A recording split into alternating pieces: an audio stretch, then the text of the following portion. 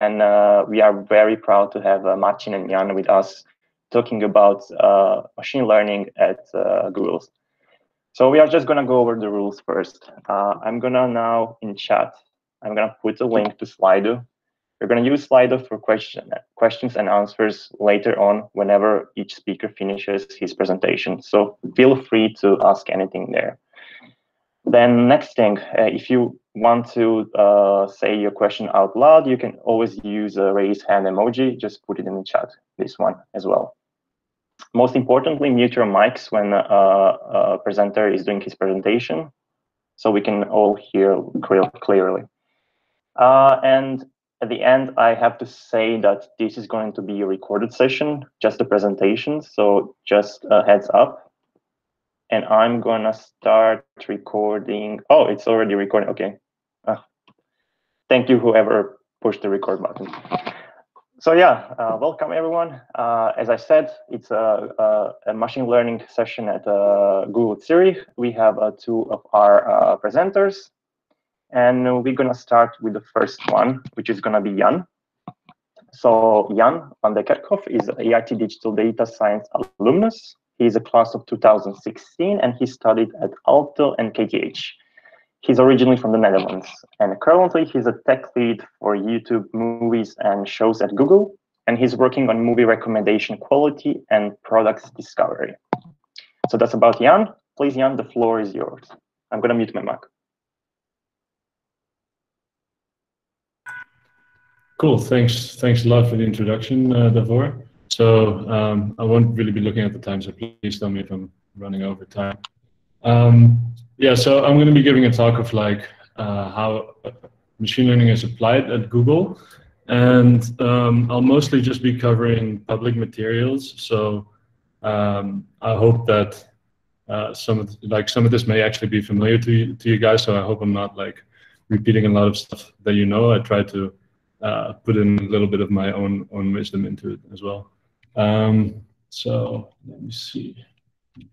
Yeah, so about me, I've been at Google for almost 4 years now, and most of these I've been working on features that involve applied machine learning. And so some of these features include, yeah, so I was at Gmail first for almost 3 years, and then I switched to YouTube, where I'm working on movie recommendations. And so I've been working with features such as, for instance, Smart Reply. Like in Gmail, if you have an email, Gmail will propose to you 3 suggestions of automated responses, so you can just really quickly reply to an email.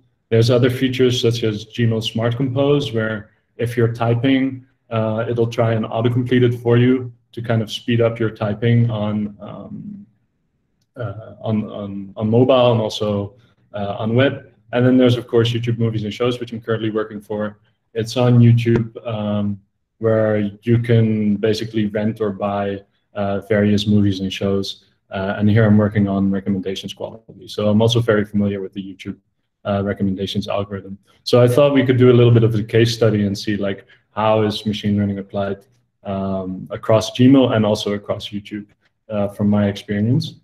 And I thought I'd start with a little pop quiz, and I think people can maybe just type their answers into the chat of what you think makes a good machine learning feature, or specifically what do you need in order to actually build a good machine learning feature.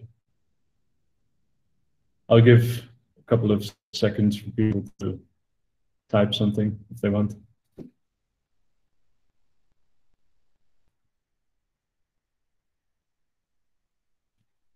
Any takers?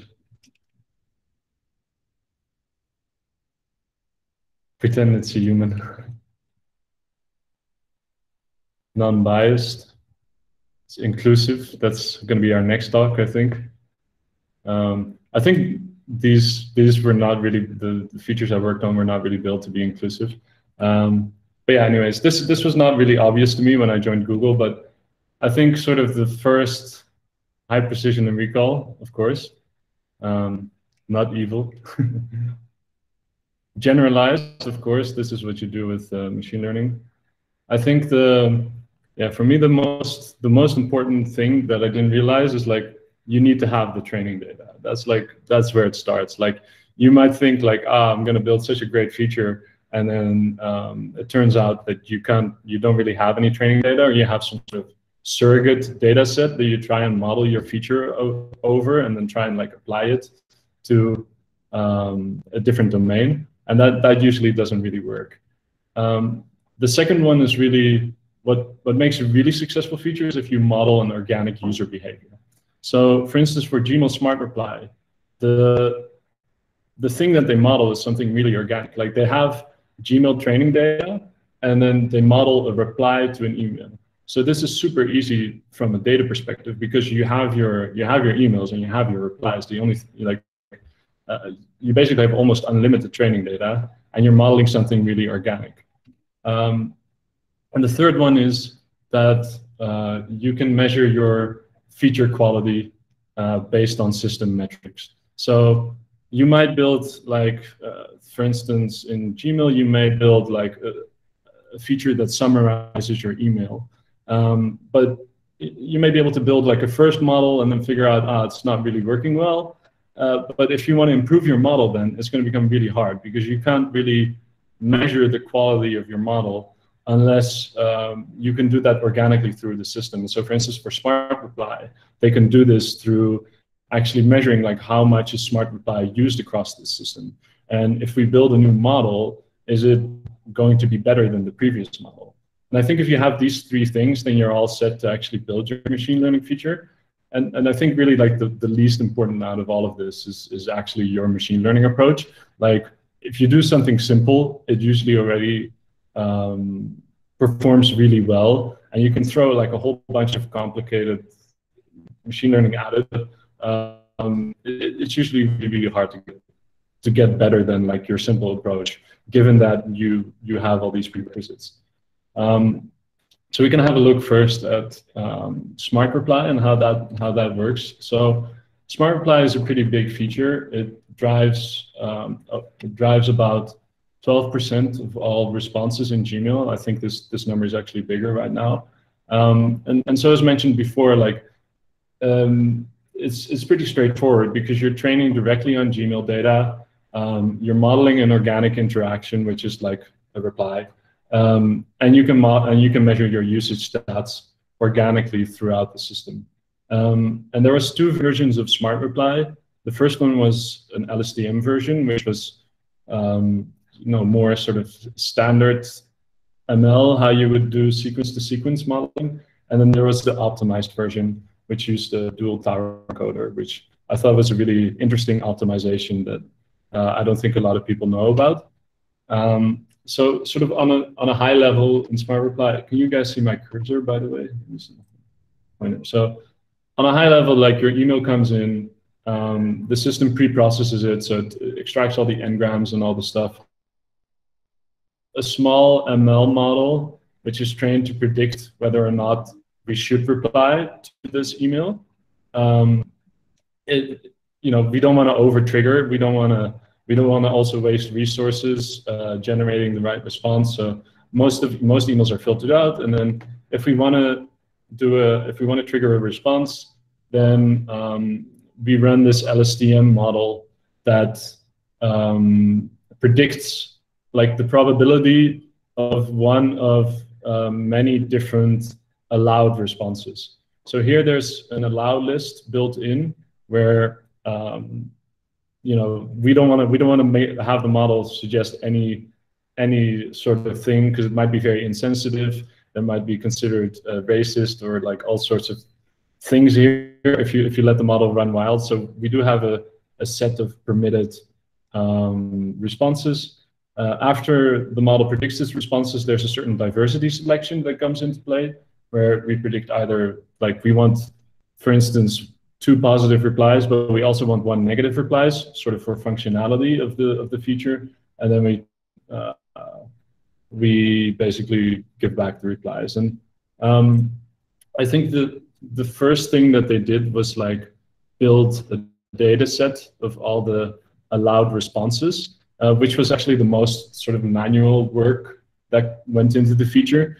What they basically did was they mined Gmail for, say, the top million most likely responses, then they did some sort of manual labeling where they applied clusters to each of these responses. So for instance, here you would have like Thursday evening as a reply would be labeled with time of day, and how about today would be labeled with how about time. And then how about Friday would be labeled by this expander algorithm to basically be like how about time. It would be closer to that specific cluster. And they ran a bunch of iterations on this, and they, you know, there was a lot of manual work involved in actually getting this right. But then once they had this, most of the other stuff was really automated in Now.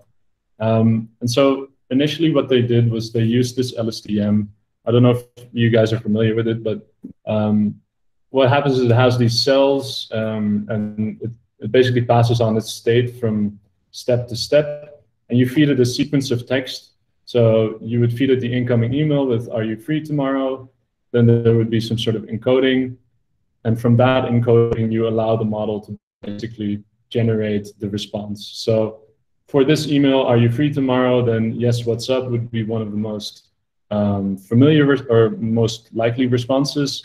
And they basically built in this sort of beam search so that at each point there would be a probability distribution over which token would come next. And then they would pick the 20 most likely ones and start generating from that, so that they would have like 100 or like 200 different responses in the end.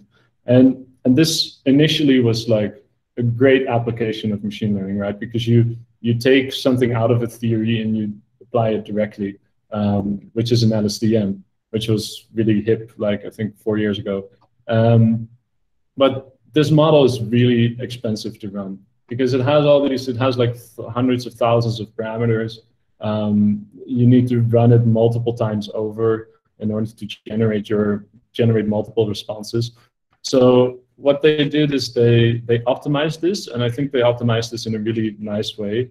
The optimization that they did was they built this sort of dual tower encoder model, and this model is really great at matching an input with a set of candidates. So here we have like this allow list of like, I don't know, 300,000 likely responses. And what we want to do is we want to compute the most likely response. And we just have our input email, and we want to compute a score of how likely each of these responses is. And what they did is basically they simplified it really, where they have a bunch of features. So here on the left side is like the input, that's what you call input features, and the others is response features. So the email body and the subject line, both of these have this sort of tower encoding with it. And this tower encoding is just a feed-forward neural network. It uses bag of word embeddings, which is a really sort of simple embedding. And what it does is, yeah, so let's have a look at sort of the top level, where you basically compute for your input, and for your response, you compute an embedding, which is a vector of 300 floats. And then you multiply those with each other, and that gives you your final output score. And they did this sort of hierarchical architecture to basically ensure that each of these features gets used. But the whole trick is like you compute a vector of 300 dimensions, and you can basically, your quality of match is the dot product between those two vectors. And the nice thing about that is that this whole stuff, the response towers can be separated from the input towers. And so basically you can pre-compute this vector for each of your likely responses. You can pre-compute it and store it in some sort of hyper-optimized index. So when you're serving, the only thing that you need to do is basically compute this one input embedding for your email, and then you can do some super optimized dot product between that input email and all the likely responses. And so this saves Google a whole bunch of resources, because they didn't need to run this LSTM at every single incoming email. All they needed to do was do this sort of hyper optimized dot product, which was way cheaper. And I think this is such a nice optimization, and you can see this sort of optimization across different products. So that's it for Smart Reply. Then let's move on to YouTube a little bit. And at YouTube, what they use machine learning for, like machine learning is like heavily embedded in all the recommendations algorithms. And going back, like they're really trained on like organic metrics such as clicks, watch time, and they're trained on like actual YouTube interactions. So you take your training data, you say like, oh, these are these are the videos shown to the user, and this was the one that the user clicked on. That's it. There's no sort of transfer learning or it's a very direct way of modeling this. And here as well, like we try and predict a bunch of these metrics. So we try and predict like click-through rate or watch time, and just show suggestions based on that. And here we can really easily measure all these improvements to the models and A/B experiments. So you can just through the interactions with the system, you can just iterate on the models. And here neural nets are really like the main source of recommendations, versus like more traditional things such as collaborative filtering, which I've seen in my studies, but neural nets are really like the way to go here. And so like on a high level, it kind of works like this, where we have like a video corpus of millions of videos. There we have this phase called candidate generation, which selects like say hundreds or thousands of these videos to be finally scored and ranked. We use like a user history and like whatever context the user is in to actually generate these candidates. But then once we have this pre-selection, then we do this more expensive step, which is ranking, where we predict click-through rate or watch time, and we use that to rank the videos. And then we show dozens of those to the users. And yeah, so basically, this is the candidate generation network. And again, it's a pretty straightforward network, right? It's like a simple sort of feed-forward neural net. And I think what's kind of interesting here is that they've modeled it as a classification problem rather than this sort of dot product. The dot product comes back, and you'll see why. But they basically they try and predict the distribution of how likely a user is to click on one of several million videos. So this model does a softmax over, say, I don't know, like 2 million of the most popular videos, and uses that as sort of a candidate generation step. And yeah, here there's a bunch of features. It's not really too interesting, but what they do then is, again, this sort of softmax operation is again optimized in the sense that they basically extract all the weights for each of the candidates, which is essentially a vector.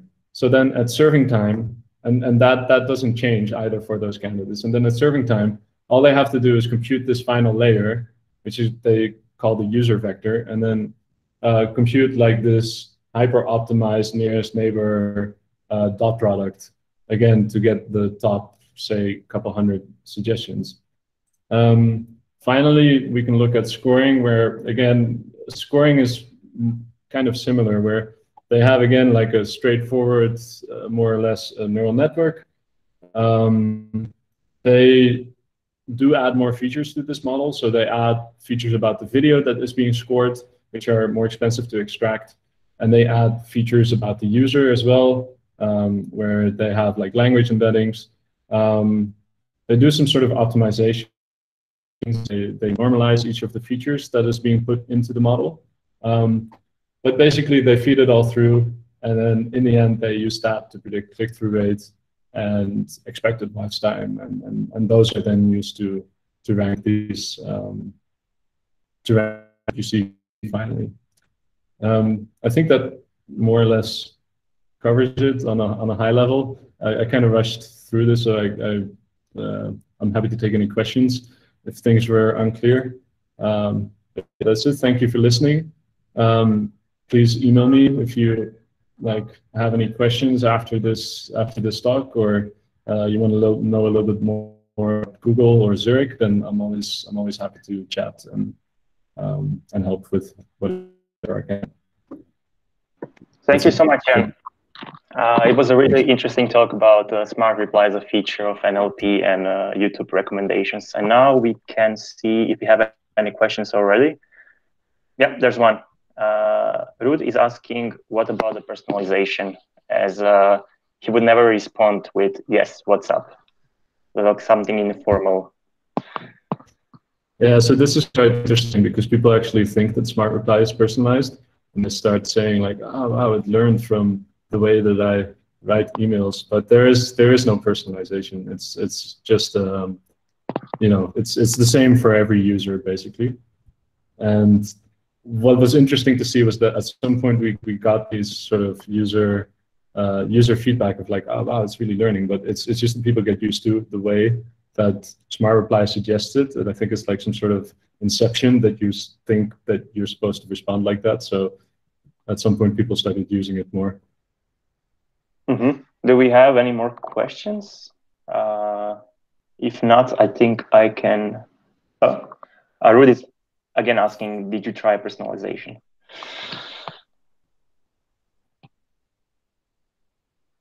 I think I answered that one. Yeah. But yeah, I think it's already the same question.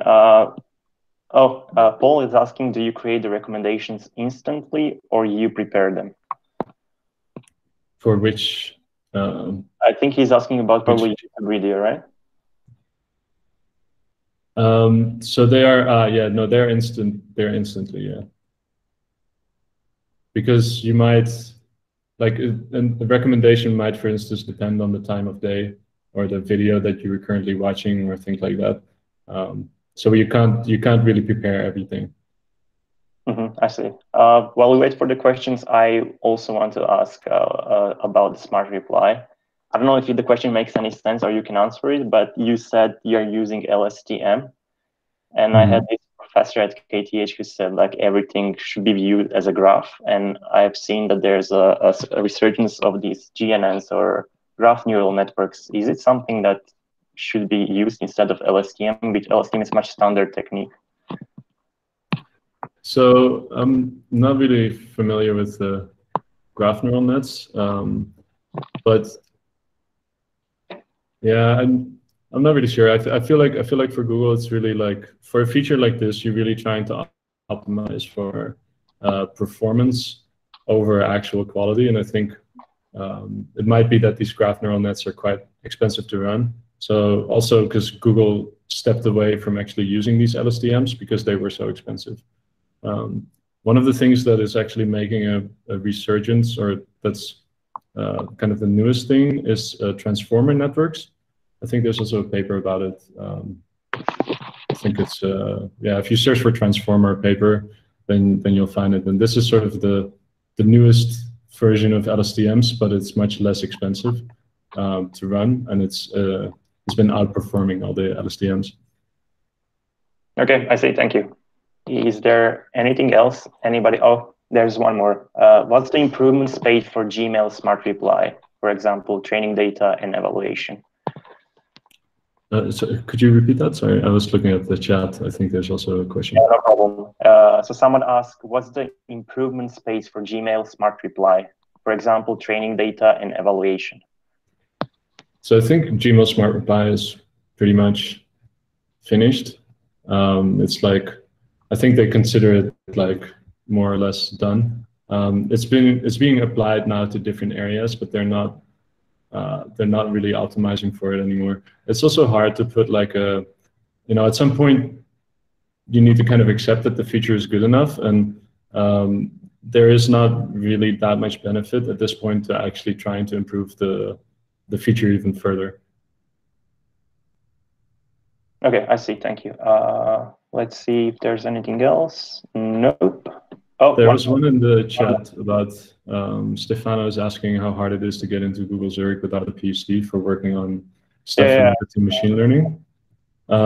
This depends. So if you're coming in as a software engineer, if you're coming in as a software engineer, it's not that difficult, because you can just come in and then try and find a project that's related to machine learning. That's how I did it.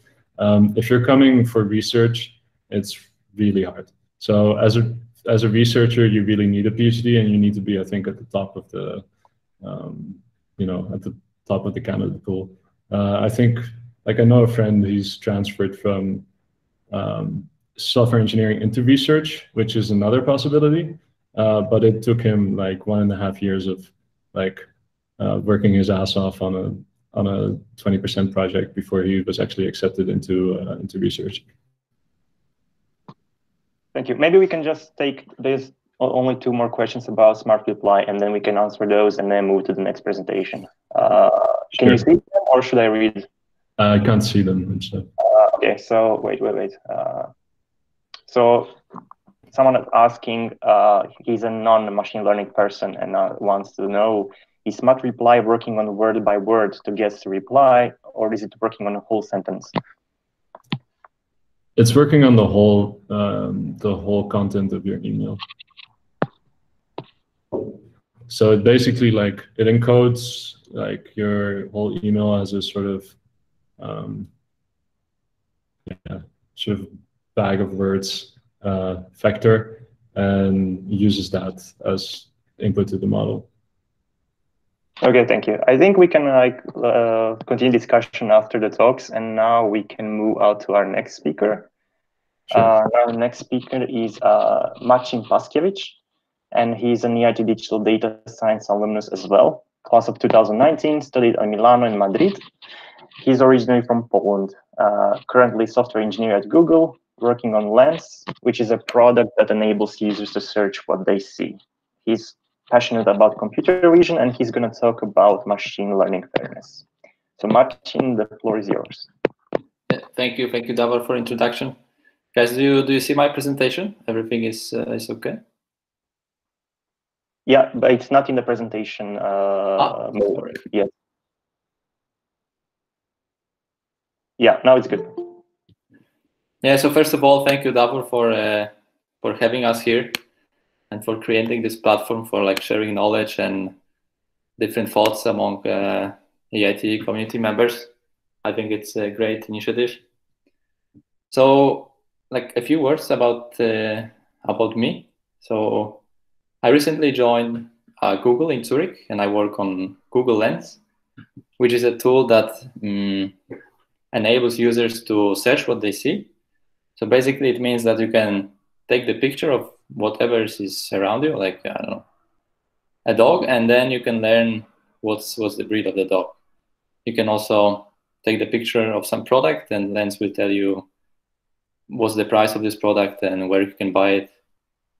And what I find the most useful about Lens is that you can also it can also detect text, and you can run many actions on the text.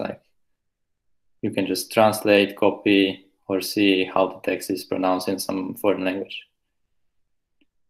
So since I joined recently Google, I don't really have the features like Jan to talk about. But I went through multiple trainings, and it struck me how much attention Google put into diversity and inclusion. And I chose the topic to be the machine learning fairness, because I think the inclusion and social responsibility in AI is important topic. And I feel also at university we focus more on algorithms and math behind those algorithms, and we sort of neglected the social aspect of the machine learning. But actually, I think that when you deploy the machine learning for the real users, there is so many more dimensions than you have to think about than just the algorithm or the parameters you have to use. And one of those dimensions is fairness. So what the fairness actually is about.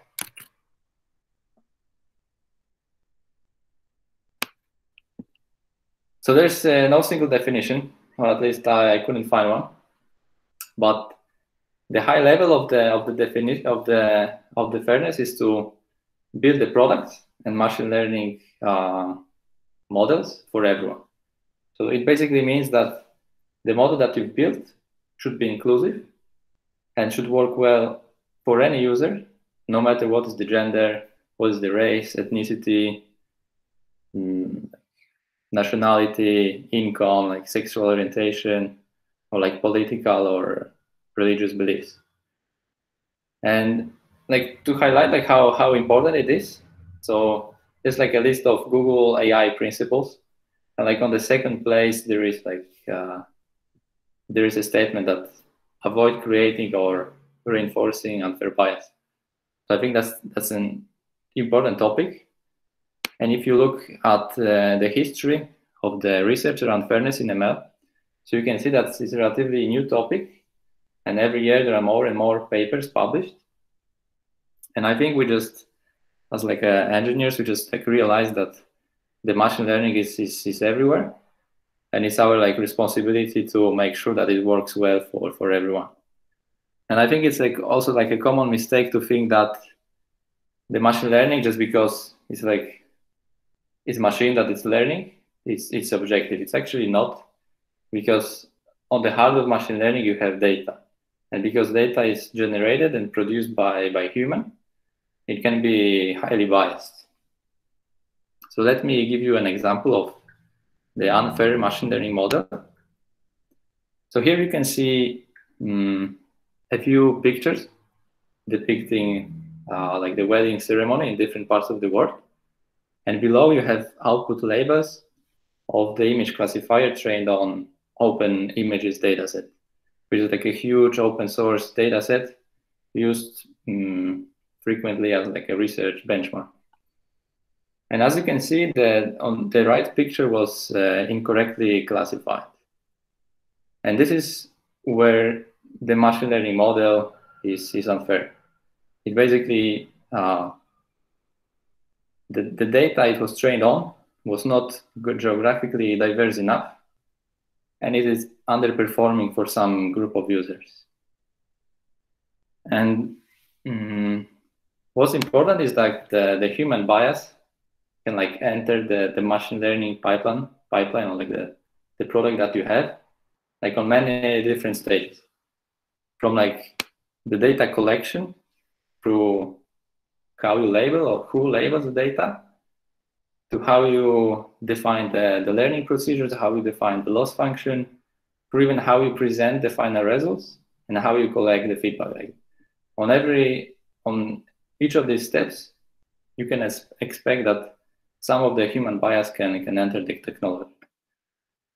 And it's really important that like all different people working on all different stages of the machine learning pipeline, like in any different roles, starting from like the researchers, engineers, and like UX designers, they take effort to make sure that the technology works well for everyone.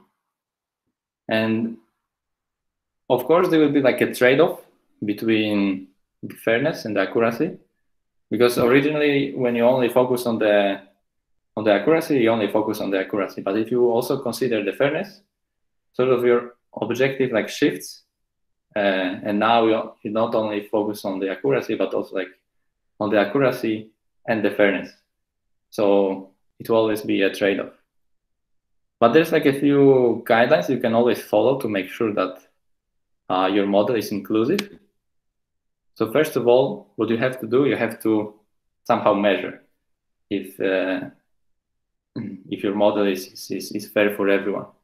So how you can do it, you can just take some performance metrics, and instead of applying it globally for the whole evaluation dataset, you can apply the metrics, you can measure the metrics for individual groups. And then you can see like how the performance of your model changes over time for different groups. And also, like I mentioned before, the heart of your model is the data.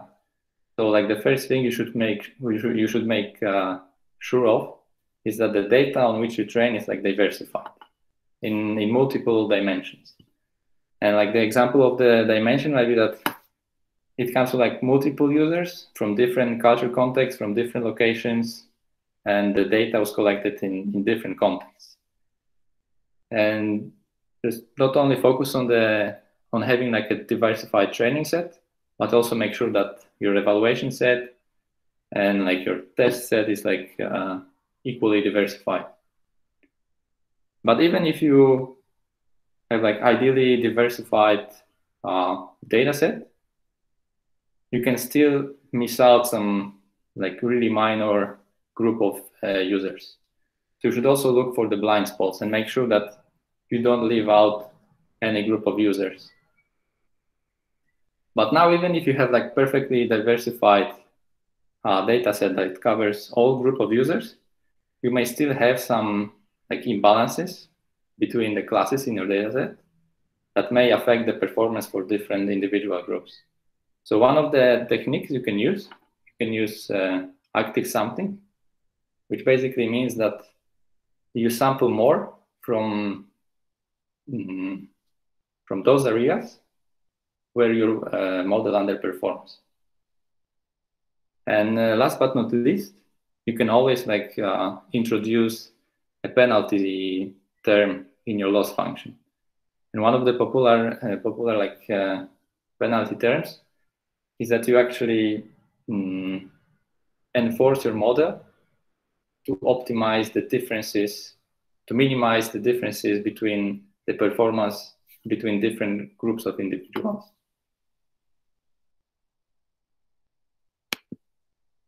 One technique I also found interesting is called removals and block lists.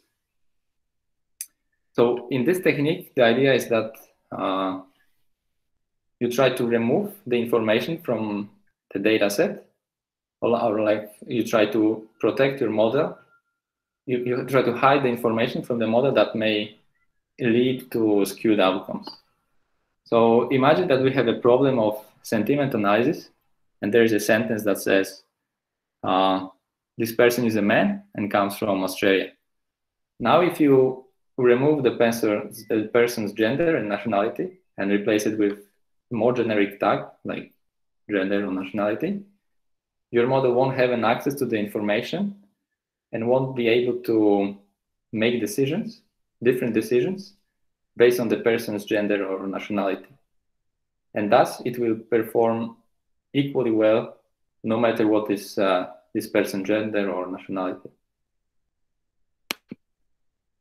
So, like collecting the data and training your model is one thing, but also what's important is how you present the results and how you collect the feedback. Just make sure that the feedback you collect from the users is also diverse, because if you collect the feedback only from the single group of users, over time you will introduce the improvements and you will iterate on your model. And in some point, you will start to see that you began to favor like a single group of your users. Also, like bear in mind that collecting feedback in some specific way may suit some people more and some people less. So make sure that in your product, you offer multiple ways to collect feedback. So each of your users can find like a way to provide feedback that is best for him or her. And also, like, there are problems where you may have like multiple correct answers. And one of those problems is like, for example, translation, where if you translate a sentence from language A to language B, actually the final translation, maybe like there will be like multiple correct translations, which are equally good. And if you always present one, you may actually favor some group of users more than other. So make sure that you either provide all the answers, or I don't know, maybe even you can like randomize your responses. So that would be all from me. If you are maybe interested in the fairness, there's like a few tools you can try out. I find the What If tool, which is like a diagnostic tool from Google. You can try it out on the example, and see how like tuning your model, how changing different things affects the model fairness. And also there is like a TensorFlow built-in tool, which is called fairness indicators, that allows you to visualize and evaluate model performance, like slice across different user groups. And also there is like a blog post from Google on the Google developers page, which I found like very useful preparing for this presentation. Yeah, so thank you. Thank you so much, Marcin. We are now open for the questions regarding this presentation of machine learning fairness. And let me see if we have already something there. Nothing yet. I guess I can ask then until we have something written down. Maybe more, because I know that Google actually created this machine learning fairness and is working on it, but do we see any implementations of it in the real world? I would say marketing or even bank loans, because I don't see it's being implemented in the real world. Is there something that is missing for it to go maybe viral? I think one of the examples I know is the Google Translate, where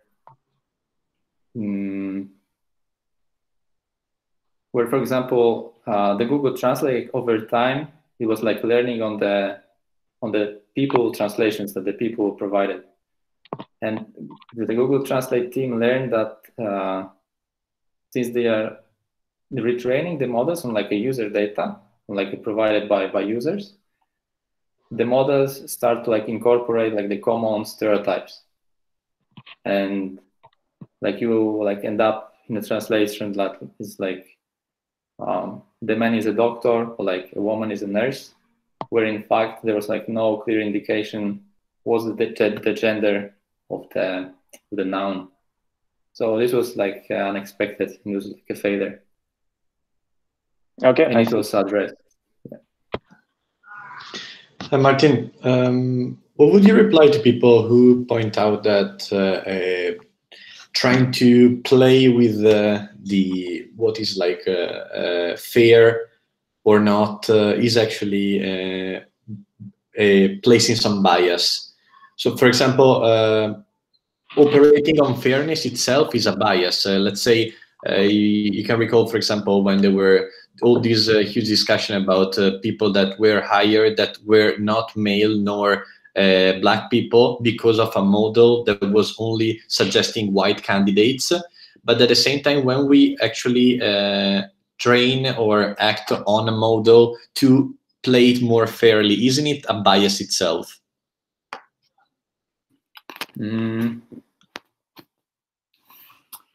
Yeah, it's a good question. So I think what's for me at least was the most important is to like create the models in a way that you at least like don't reinforce the bias, or because if you just learn from the training set and if you don't consider the fairness, you will for sure incorporate the bias that is in the data. Yeah, but maybe it's like a question to the people who develop, like, what do you care about the most? Do you care more about the accuracy of your model, or do you care more about it works equally well for everyone? And I believe that the second option is better. I agree. I see your point. I was thinking that, of course, there's a lot of differences in like cultural differences, and what we think it's fair could be completely different in other cultures. And I also can bring examples, and I can understand that it's in a way very difficult to try to balance something that we think it is fair, and other cultures or other countries, other people might think not.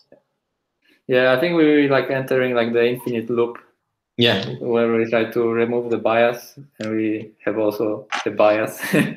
So it's like an infinite problem, I think. Yeah. Thanks for answering. Okay, I think we don't have any more questions. I think that might be it, actually. I have, if we have some time, I have a nice point Yeah, please. to that. So I think in America there is like machine learning models trained to actually predict whether or not people were eligible for a loan. And back in the day, there was this practice where people would look at like which neighborhood do you live in, and then basically just redline the whole neighborhood on a map and say like if you live in that neighborhood, then you wouldn't be able to get a loan. And this would be like very detrimental to people like of minorities living in those neighborhoods. And when they started training machine learning models to actually, you know, to give out these loans or figure if somebody was eligible for a loan, the machine learning models started doing exactly this practice, this redlining, which was actually considered illegal nowadays. It really started saying like, you come from that neighborhood, like you're not getting a loan. So I think there's like also here, it's I think an example where kind of law and like our culture really clearly states that something shouldn't be biased, and then our machine learning models tend to be, just because they try and find these like patterns.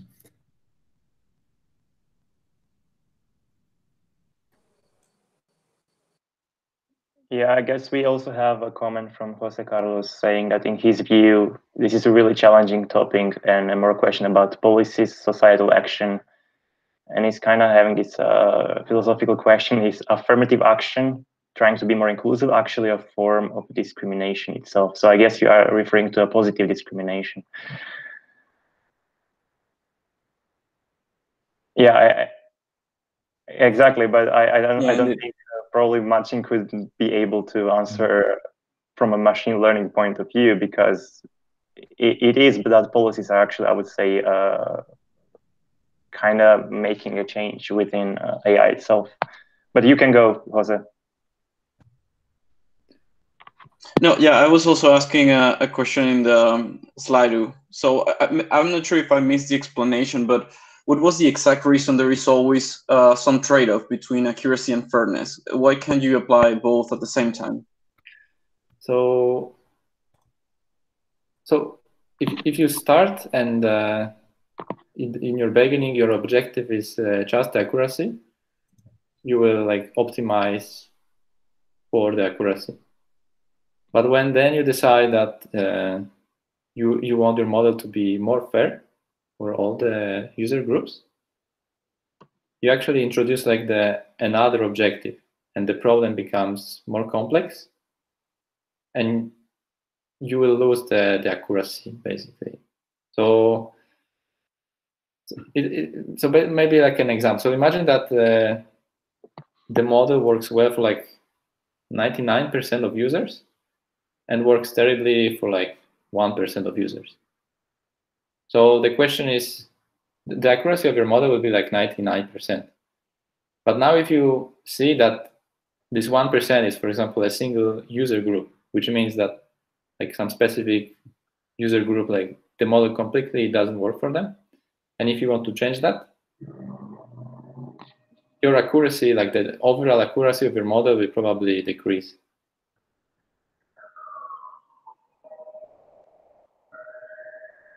Is that, Jose, the answer to your question? Yes, thanks. I understand now. Also, one question about the Lens. Does Lens start collecting the data it's seeing as soon as it launches? I don't know who asked it, an anonymous, I don't know. So I know that you can opt in and donate the images, but if you don't opt in, I don't think it's collecting anything.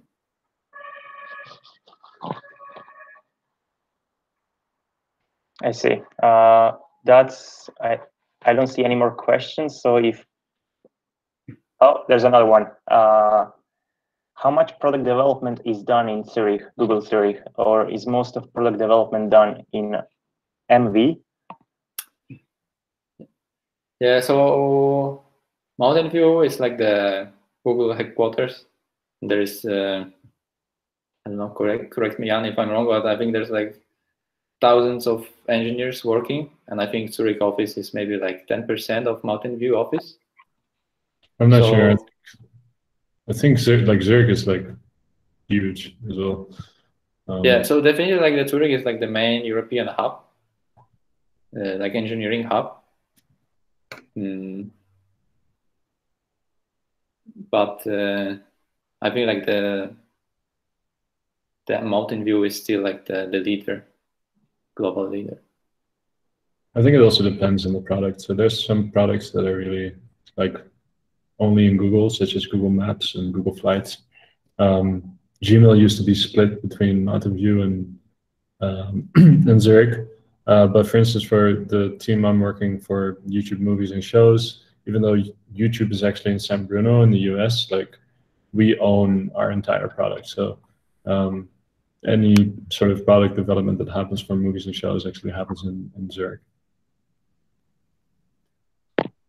But also, I've heard that actually this office in Zurich is the main European one for artificial intelligence, right? Yeah, I think that's correct. Yeah. Okay, cool. I'm still looking at the questions. There's nothing on Slido. There's nothing in the chat. So I guess we could actually call it today. And I just want to say a really big thank you to Jan and Marcin. So Dziękuję Marcin, dankjewel Jan. It's been really nice. I think we learned a lot during this last hour. And I think we can also stop recording because now we are going to start our just hangout. And before some of you leave, just let me copy paste. There's a link to the feedback form. So please just fill in the feedback form so we can know how to make these events even better in the future. Okay, so the party can get started.